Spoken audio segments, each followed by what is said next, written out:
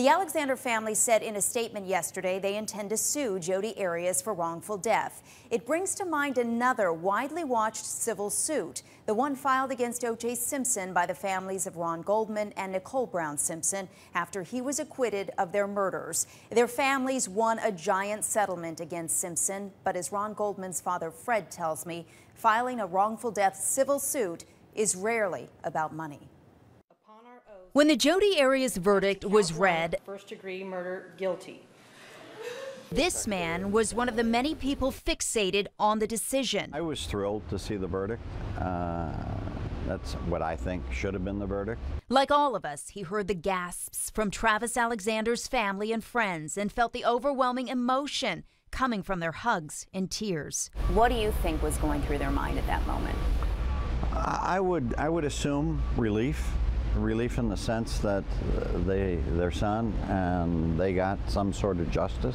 It's the justice Goldman says he didn't get after OJ Simpson's 1995 acquittal in another high-profile murder trial for the deaths of Fred's son Ron and Simpson's ex-wife Nicole Brown Simpson. And when the Alexander family released this statement saying they intend to sue Jodi Arias for wrongful death, it brought back memories of the civil suit the Goldman and Brown families filed against Simpson after his acquittal. It was important because it had the potential of giving us a court that ultimately held him responsible. In this case, there's not a question. In 1997, a civil court awarded the Goldman and Brown families a $33.5 million judgment against Simpson for their wrongful deaths. Goldman says for them, it was never about the money. I don't think we ever thought in terms of ever accomplishing anything. We were shocked when the verdict came in